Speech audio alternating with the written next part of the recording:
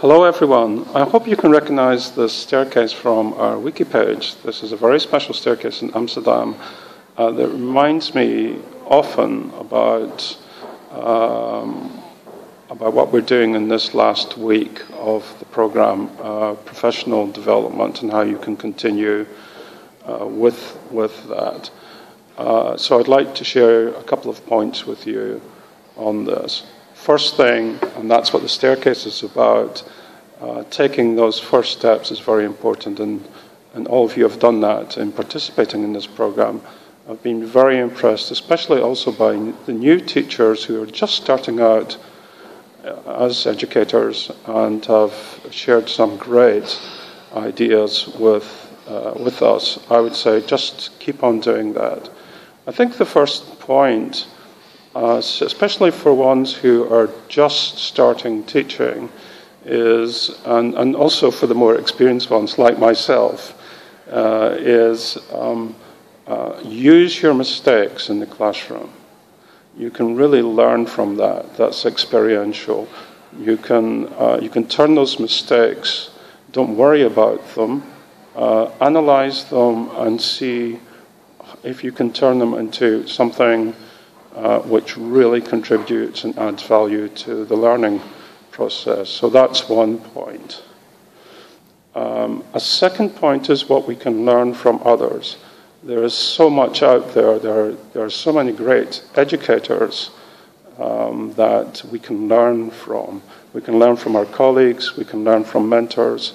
We can actually learn from educators further afield. So that could be a colleague or a teacher in your school, but it could also be someone that you've met through one of the social communities on the web. I'd just like to sort of give you a little tip. A very, very nice book in connection with this last week is from the Delta series, The Developing Teacher by, I hope you can see that, The Developing Teacher by Duncan Ford. Very, very interesting because he talks about development as a teacher, but also about the different circles. We and the students, we as teachers, and the school, we as teachers, and the community. I think that's very, very relevant. And we've actually been sharing as a community already. You could say, even though it's only for 5 weeks, we have started a community. If we look a little bit further afield, you've already noticed we come from IATEFL and BESIG, the Business English Special Interest Group of IATEFL. We've got lots of things that we can share with you there, and I'm quite sure that others in the team will say something about that too. And of course you have TESOL, which EVO is very much part of. So 2 great networks that make it easy for you to learn and connect with others. A final and a third point, I think it's also important to share with others. That's very much part of this. We've been actually learning from you, our team, over the past few weeks. But you can actually also, use that and go a little bit further.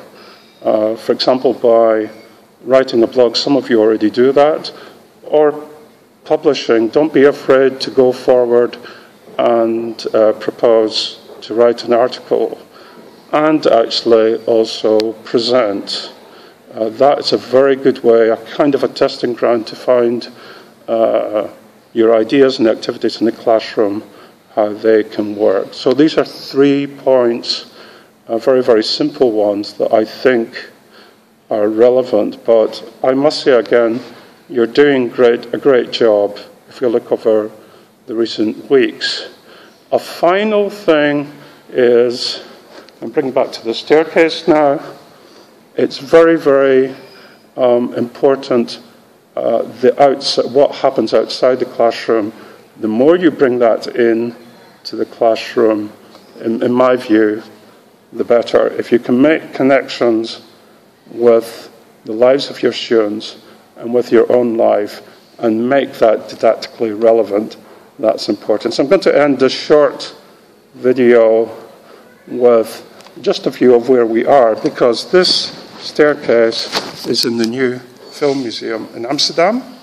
So I'm going to take you with a final view and show you where we are. We're actually in a beautiful building on the waterfront. So these are the final images.